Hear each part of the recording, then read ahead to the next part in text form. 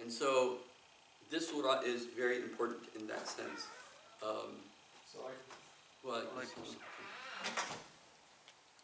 so now, how else is this surah paired is very interesting.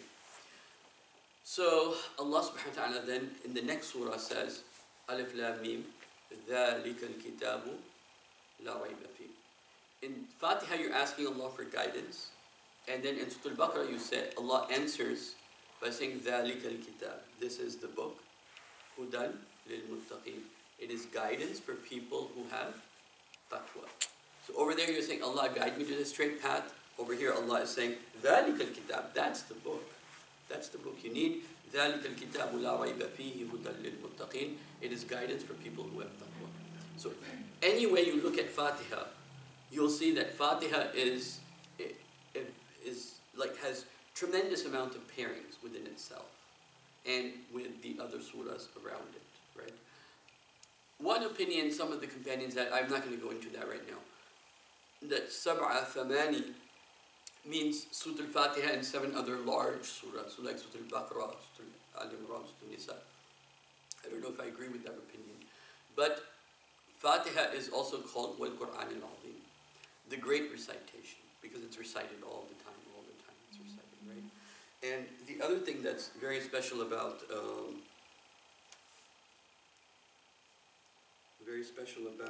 Fatiha is it's the only surah, as I said, that's described in Quran, right?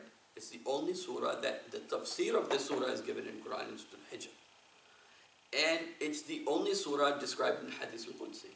It's the only surah that Allah says, this is how I respond when you say this surah. Because it's such a great recitation that when you say it, then Allah responds immediately. So there's a hadith of the Prophet ﷺ, in which I went through this, but I just want to mention it in this sense also, that it is a pairing between who?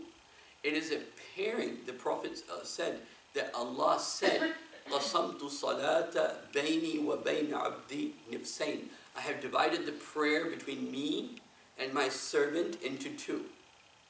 Right? So it is a pairing or an association between Allah and His servant. Right? This is the only surah in which you are directly actually talking to Allah and Allah is actually responding to you, guaranteed 100%. This is the only surah that Allah guarantees I'm responding to you. So the Prophet says, when a person, the abd says, إِذْ قَالَ abd, when the person says, Alhamdulillahi Rabbil Alameen, Allah says, Hamadani abdi, my servant has praised me. Ar-Rahman Ar-Rahim, right? Then Allah responds, Maliki Yawmiddin Majadani abdi. And then you say, Iyaka na'budu wa iyaka nasta'in, wa li abdika ma sa'al, and for my servant is whatever he asks, right? I talked about this before, but I'll talk about it now. Where does Allah answer this? Allah answers this, and there's 2 opinions. One is, Allah answers in your heart. You feel it in your heart. If you read it, the good thing and the bad thing about salah is that it can be very mechanical, or it can be very spiritual, depending upon the attitude you take. Sometimes some prayers can be very mechanical because you're in a hurry, you just have to go, right? But at least your body, at the physical level, you made the submission to Allah at the physical level. Then, less than that, so physical is the most basic, then you have the intellectual level. At least you're understanding what you're saying, right? Then if it is more than that, emotionally, you get it. Oh, okay, I get it. And then more than that, spiritual. Okay. When you reach the spiritual level, then maybe you can hear something inside. You feel something inside. That when you say, Alhamdulillahi Rabbil Alameen, it's not just physical, it is not just intellectual, it is not just emotional, but there's a spiritual response. This is one opinion. The other opinion is that when Allah answers this, إِلَى مَلَئِ الْأَعْلَى, to the angels that are up above, in the 7th heaven, when a servant prays to Allah, then Allah responds to the angels, because there's another hadith that Allah says that when you remember me, I remember you in a place better than you're at, meaning with the angels. This is the second opinion. Either you can feel something in the heart, or you can feel something إِلَى مَلَئِ الْأَعْلَى, in the highest ranks of the angels. Which opinion you hold is is up to you. But قَسَمْتُ صَلَاةَ بَيْنِي وَبَيْنِ عَبْدِي. I have divided the prayer between my servant and me into two parts. And this is what mathani means. Mathani means pairing, right? The pairing of two things. So the pairing between you as abd, as the servant of Allah, and Allah as Rabb, as the master, your caretaker, the one who nourishes you, the one who guides you. This is what the word Rabb actually means. Probably in some ways, the word Rabb is the single most attribute of Allah in Surah Al-Fatihah. Alhamdulillahi Rabbil Alameen.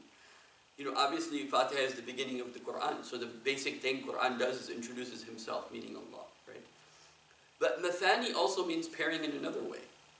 And that is that whenever you read Fatihah, you have to pair it with two other things within the surah, which is kind of miraculous that it turned out this way.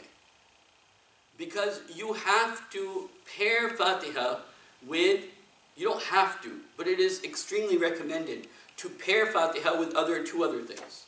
Bismillah ar-Rahman ar-Rahim before you start, and Ameen after you end, right? So you have Fatihah, Alhamdulillahi Rabbil Alameen, ar-Rahman ar-Rahim, Maliki yawmiddin, Iyyaka na'budu wa iyyaka nasta'in. All of this you have, but you have two pairs. In the beginning and the end of Fatihah, you have two pairings, right? So Fatihah is a pairing that is really very interesting.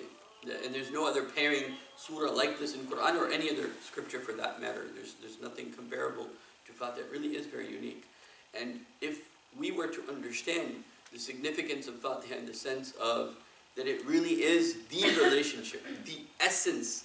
Because a lot of times I see people, even in tasawwuf, or for example, people in spirituality, their prayers are very fast. And their prayers are broken, in a sense. When the essence of spirituality is prayer. Because, you know, what's very interesting, I'll share this with you, you'll find this interesting, maybe you'll find this more amazing than the pairing aspect, is that when you pray, you're literally spelling praise. See, when you're standing, it's what letter? Obviously. Alif. And when you are in ruku, it is what letter? No. Ha. Sajda is mim. And when you're sitting, it is dal. What does it spell? Ahmed. Who is Ahmed? Who is the praised one? Muhammad. Prophet sallallahu alaihi wasallam, right? So you are praising Allah. You are Ahmed at that time. You are the one praising Allah subhanahu wa ta'ala. Physically you're praising Allah subhanahu wa ta'ala. By being in qiyam, by being in ruku, by being in sujood, you're praising Allah subhanahu wa ta'ala.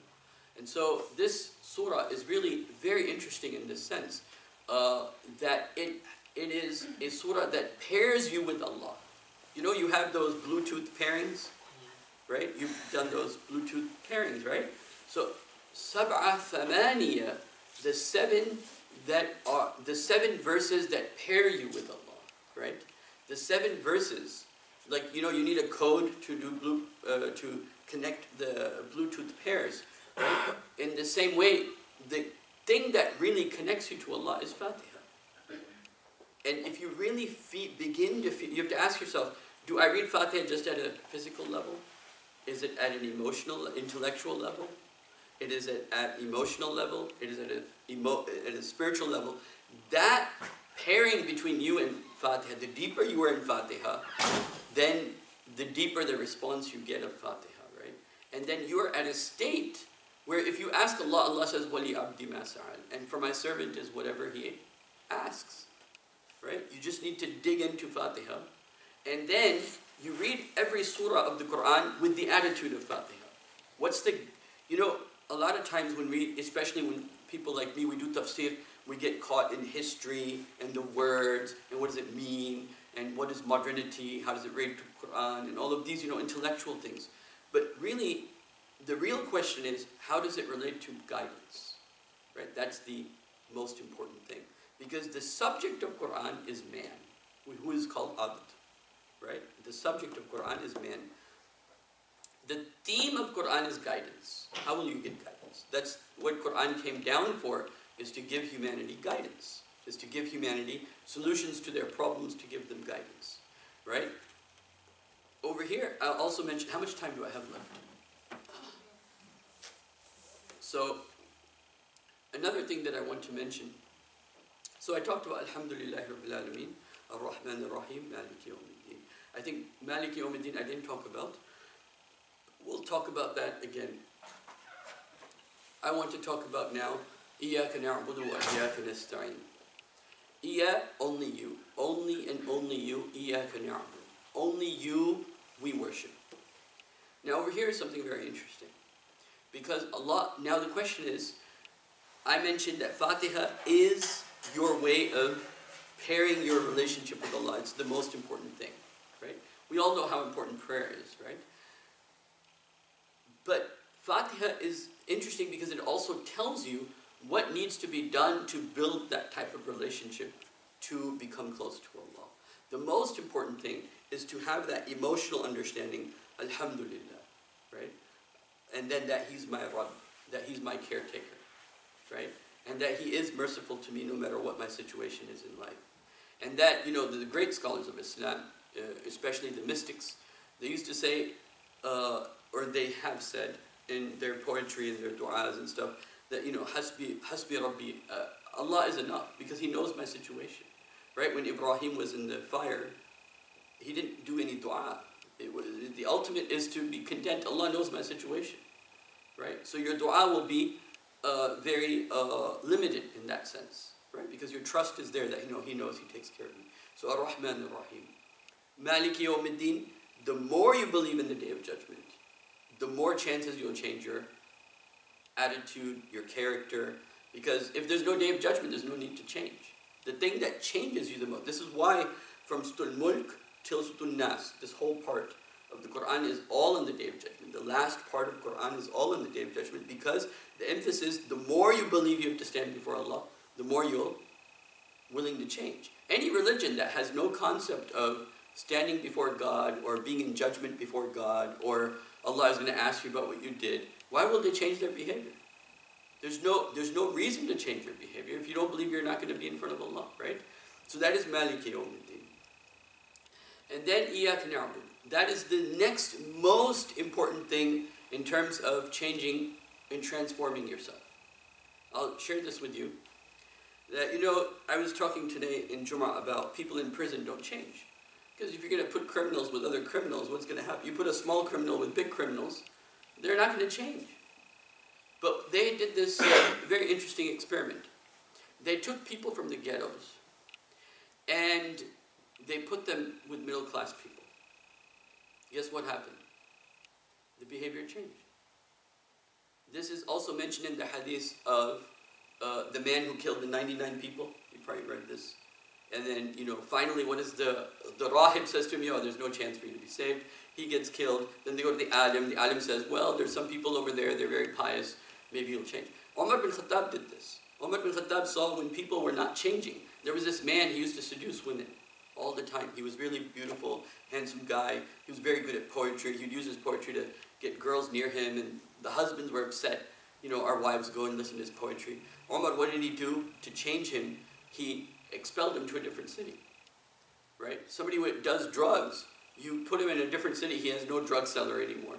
Right? He doesn't have the same contacts. And he has to follow the rules that everyone else is doing. So what I'm trying to say is, when you're with good people, you get influenced by good people. So, Iyaka na'bud. You find people who are better than you. And you associate that yourself with those people that are better than you. And they will help you transform. Because when you're with good people, right? You ever, I mean, I'm not commenting, but maybe some of you, I don't know how many of you people have heard of Tabligh Jamaat. A group of people. We heard of it? They go out and do da'wah, bring people to the masjid. They create an atmosphere, an environment, right? People that don't pray, haven't been praying, but they, at least what they're doing is they create an atmosphere where a person starts to pray, right?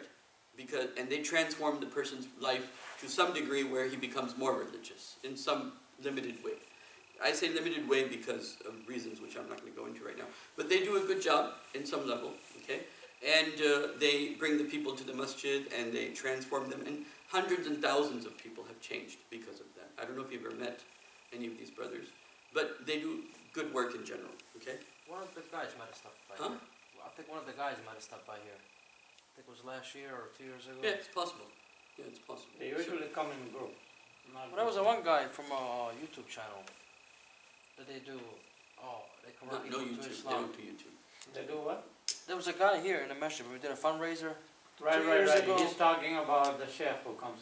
Sheikh Amr. They have a. No. That's not them. No. That's He does da'wah to da'wah. non-Muslims. No, he does da'wah. He does da'wah to non-Muslims. That's different. Yeah. The Sheikh Ahmad does Tabligh, da'wah they to- work with Muslims only. Yeah, no, they do da'wah for Muslims to start coming to the masjid. This is Okay. their specific goal. Go. They go to the houses, they bring people to the masjid, that's it. So, I mean, that's a good thing, it's not a bad thing. But they create an environment, they have people go with them for 3 days, they create an environment, they talk about Quran, they talk about the sunnah of the Prophet, they try to dress according to the sunnah, eat according to the sunnah, pray tahajjud at night for the 3 days. They do good things, okay? So, but the point I'm trying to make is, إِيَّاكَ نَعْبُدُ, we worship you, okay? We worship you, meaning be with people, not yourself. Because what did the Prophet say? Shaitan is with the one who is alone. Ash-shaytanu ma wahid. Shaitan is with the one who is alone.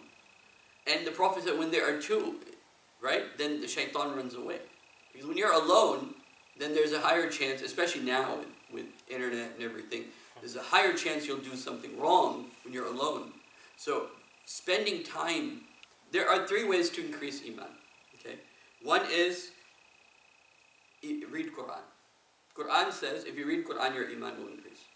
Number 2 is do good deeds. Because Quran says, إِلَّا الَّذِينَ آمَنُوا وَعَمِلُوا الصَّالِحَاتِ. The more your good deeds rise, the more your iman will rise. Because the more you do good deeds, you become like an angel. When you become angelic, then you will be open to good advice,